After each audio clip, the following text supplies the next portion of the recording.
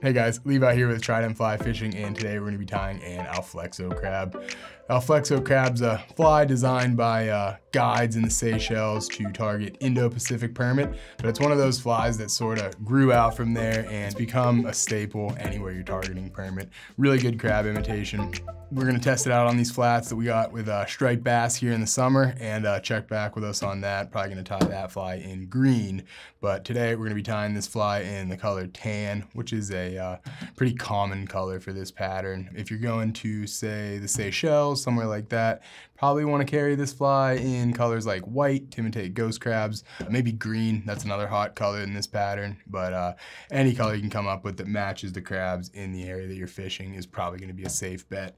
For the hook, we're going to use a Gamakatsu SC15. I like that hook a lot. I like it for various flies. Works really well for this pattern because it has a nice wide gap. It's also super sharp, and when you're dealing with fish like permit, they're pretty tough to convert. You want to have that little extra gap on there to really put an extra insurance policy on your fly, if you will. And for the body of this, we're using Chocolate's body tubing. Comes in a variety of different sizes, and it's just one of those materials that it's easy to work with, and you can get it in quite a few colors, and it's also one of those things you can leave on your bench and use it for things that aren't just the Alphlexo crab. So a nice addition to your sort of tying area.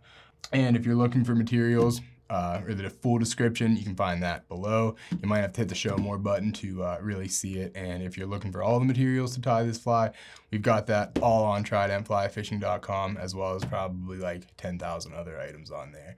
And orders over 49 bucks do ship for free. So take advantage of that regardless of what you're tying. But let's go ahead and get started with this fly right now. We're going to get started with a Gamakatsu SC15 size 1 hook in the vise. You can tie this fly small down to like an 8 and probably up to about maybe a 2/0 or so for some larger crabs. So let's get started with some monofilament thread. We're using 6/1000 Danville thread on here, and we're going to lay a base and we're going to run it past the bend of the hook, and there's a reason for that, and we'll cover that shortly. So let's snip that excess and move our thread on back.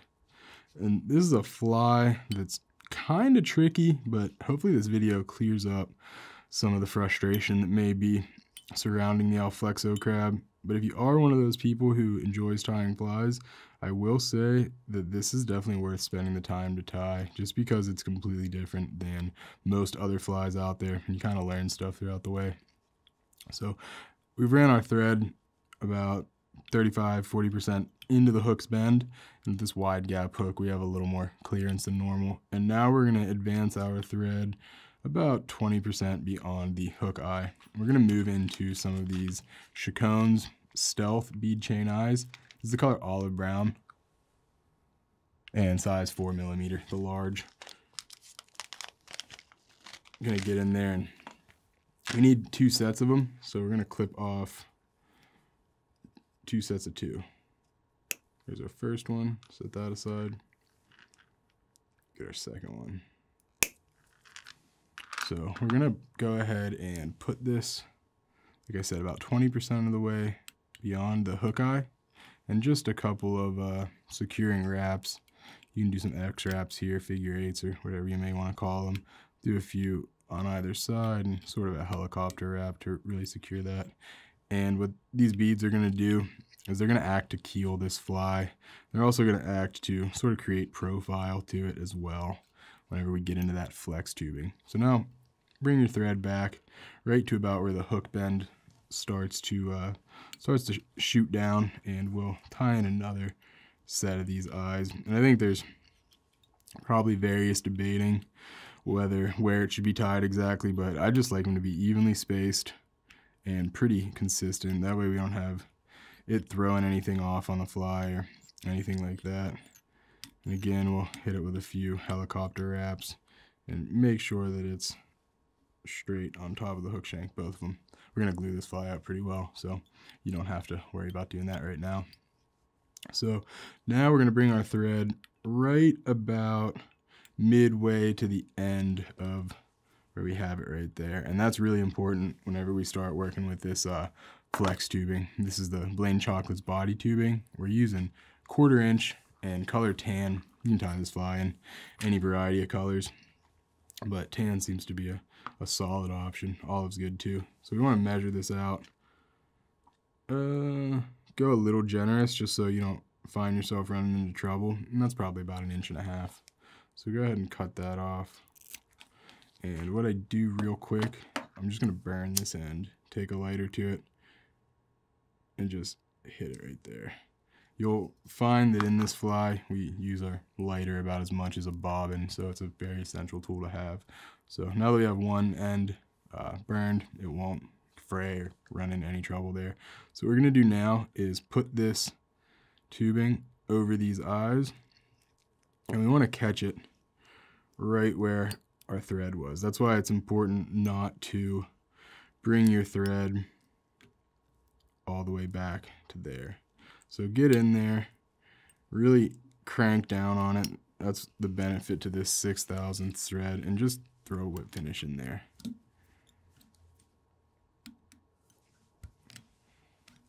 So now that we got our whip finish in there, I'm just gonna cut this thread off. And we're gonna move right into some UV fly finish. This is a Loon, thick consistency. You can use anything you have that's clear. And we wanna coat our thread wraps entirely. We want to get these wraps completely covered.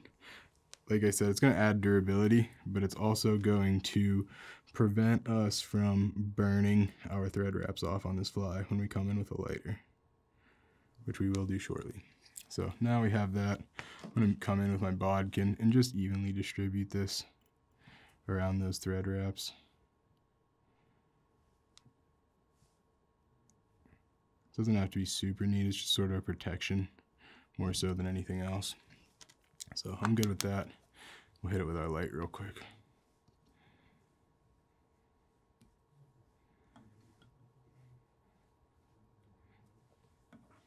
All right, that's good. And now we'll see these. You can cut them off, clean it up a little bit, but I like to leave a little bit, and then I just come in here with my lighter. Touch it with the flame. That'll singe everything nicely. And kind of, you can touch it if you need to, but you'll see how that cleans everything up and also prevents this material from fraying, which it's kind of prone to do. So from here, we're gonna grab our bobbin again, and we're gonna reattach our thread right behind that eye.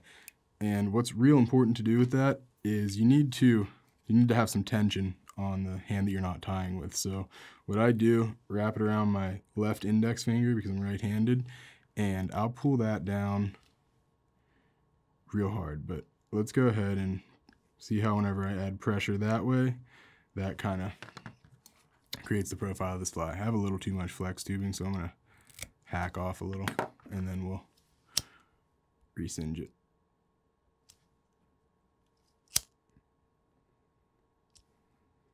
All right. So again, like I said, important to have that tension on your left hand, and then we'll push this in the opposite direction to create the body of the crab, and then come in here with our thread and secure it. You gotta manipulate it a little bit, and you can try to make that neat. It's kind of a tough thing to do, but if you work on it, you can at least get it behind the eye so you can burn the rest of it or cut it if you're more comfortable with that. But you'll see that creates a nice crab-shaped body right there. So now I'm just gonna add a few more wraps to this to really get it in place, and we're gonna hit it with a whip finish. And we will cut both pieces off. But just like we did on the back, we're gonna come in with some of that clear UV resin. Coat our thread wraps, because I'm gonna trim this, but I'm gonna cut it too, or I'm gonna burn it too, just because it makes for a neater eye. And hit it with our light before we get in there and burn everything up and cut it. And all the materials that we're working with today can be found at tridentflyfishing.com, and orders over 49 bucks do ship for free. So got everything you need if you want to tie some Alphlexo crabs or any other fly for that matter. So now I'm going to come in here and cut this out. And like I said, it's kind of tough to work with, but I want to remove as much of that as possible before I singe it all off. You want to be careful with your lighter. It probably will take a couple of times before you really get this honed in, but I've just found that this is so much easier. I don't want to inhale that either.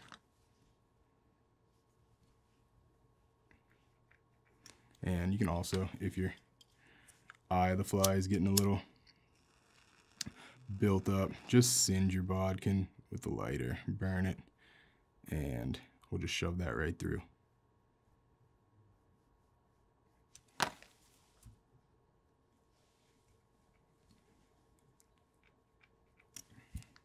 So now that we have our body complete, we're gonna move into some Ultra Chenille. This is a micro in size, color tan.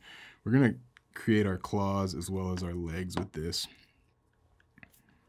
And what we need is three, about an inch long pieces, maybe a little over an inch. We want 3 of those for the rear legs. So measure them out to be about the same size. They don't have to be 100% equal, but use that as a sort of guide. So now that we have our legs cut, we're gonna come in with our bobbin threader, and we're gonna use this to thread these legs through this flex tubing. And a note that's real important to make about this fly is most people are gonna probably assume that you put the legs at the bottom of the crab because that's where they generally are oriented on the real thing. But if you put them on the bottom, your fly is always going to ride with the hook point down, which is the exact opposite of what you want.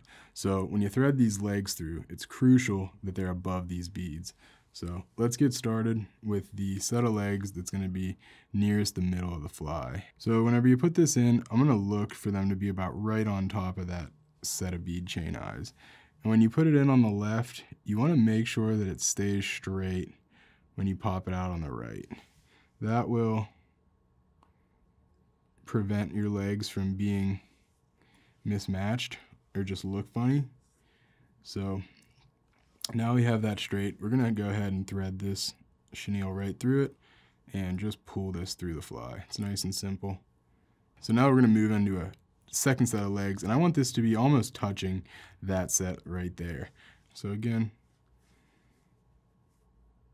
pop your chenille through and bring it on back through that set of holes.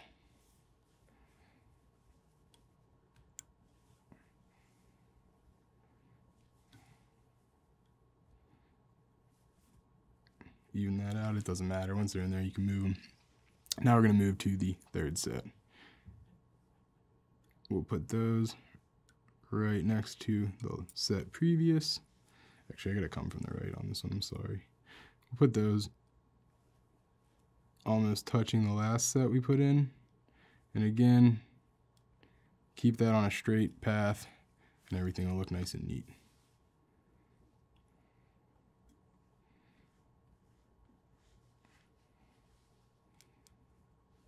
All right. So that's good. And that is our rear legs. So now that we've got our legs finished, we're gonna move into the claws. You wanna be generous on this because you don't wanna be having to tie the knot in this whenever you have just a little bit of fiber. So I'm going with probably maybe 4 inches or so. And that, you're gonna have some waste on that, but it'll save you time in the end. So double that over so they're the same length and just cut it. And then I cut it here too. And the way that you make these claws is we're going to tie an overhand knot on one end.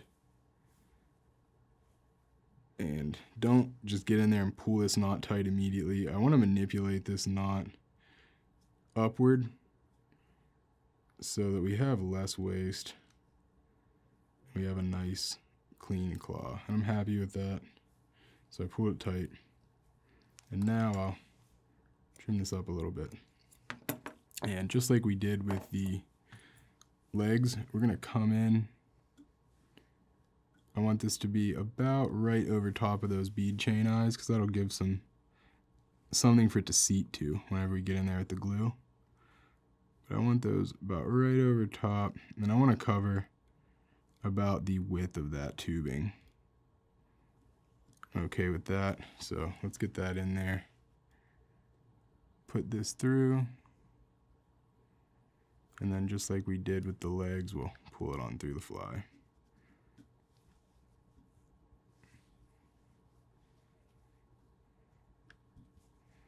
Manipulate that as needed. And we want to measure this left claw, and then on the right, we want it to be close. So let's get our knot. And this one's a little tougher than the last. If you have a bodkin, maybe that'll help you pull it through a little bit. I've also found if you kind of twist it back and forth, that gets them to at least stay close together.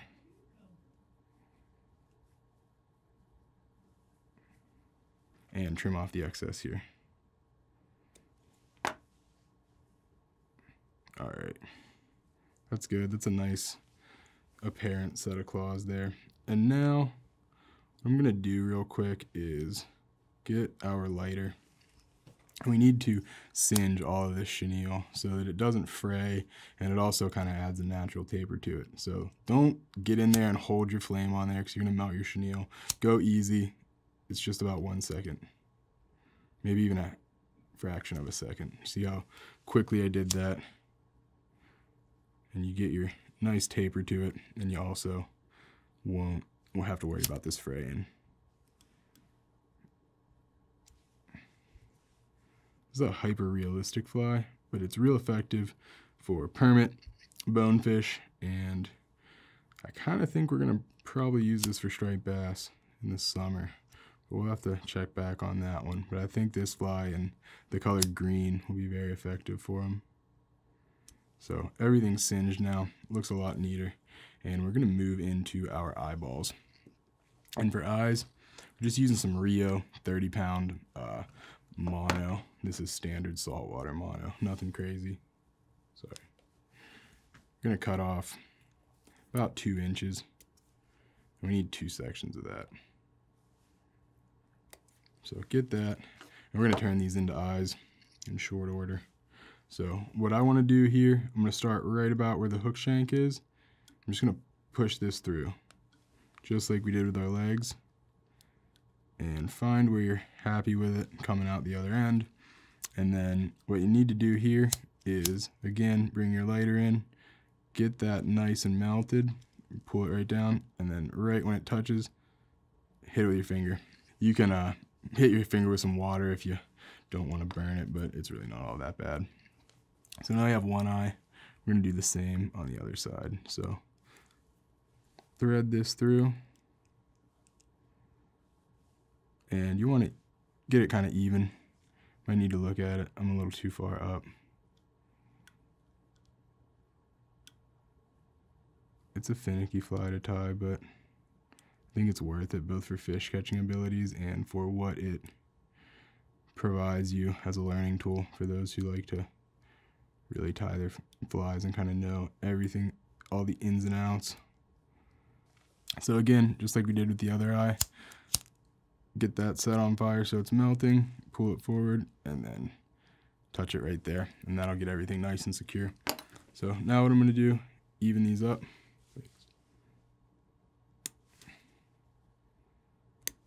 And again, bring our lighter in and singe this into a little ball. Blow on it whenever you're happy. I want it to stick out just a little bit. Do the same on the other side. Now you got a nice set of eyes. We'll even that out just a wee bit more. And from there, I want to coat it with this UV fly finish. This is the color orange. We'll add some nice orange eyes here. So this is a simple step. Just get in there, get a little bead, and you can, if you want to get real crazy with it, add a pupil in there with a Sharpie or something. That's totally fine, but I'm just going with a natural orange with a sort of brown interior. So do that to the other eye. Make sure they're even in terms of size and sort of what they look like. Don't cure it until you're happy with it, type of thing. I'm good with that.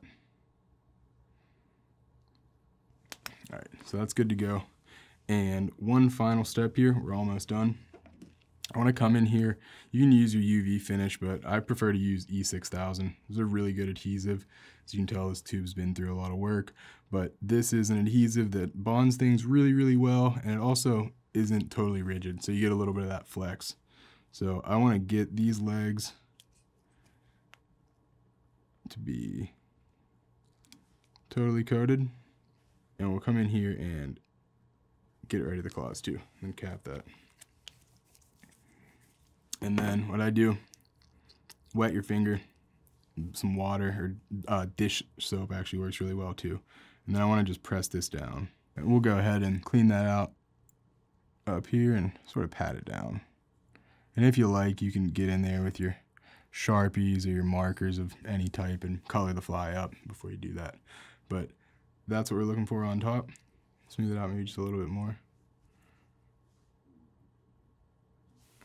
Manipulate the legs before the glue sets. You have quite a long drying time.